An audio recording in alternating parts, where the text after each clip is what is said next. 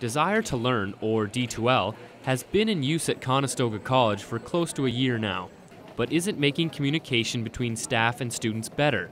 Those at Conestoga are still getting accustomed to the new technology. Professor and coordinator at Conestoga College, Kim Denstedt, shares her experience. However, I would say with D2L, there's a few issues. I find the email system a little cumbersome, and it took me 2 or 3 tries to figure out how to actually get an email sent, because there's several different clicks that you have to go through. Regardless of the apparent problems, D2L still strives to be an effective and quick communication medium between professors and their students. As software network administrator at D2L, Curtis Preiss explains. And it allows them to work in an environment where everything is interactive.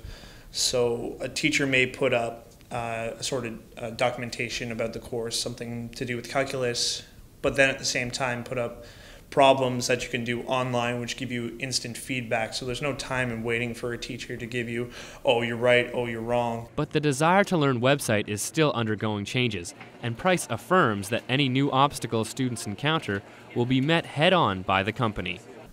We don't shy away from problem, we don't try and hide it, we don't try and mask it, we deal with it. In the future, D2L may offer more for graduates, allowing users to publish their own content, develop an online resume, and e-portfolio. For Spoke TV, I'm Steve Rudzinski.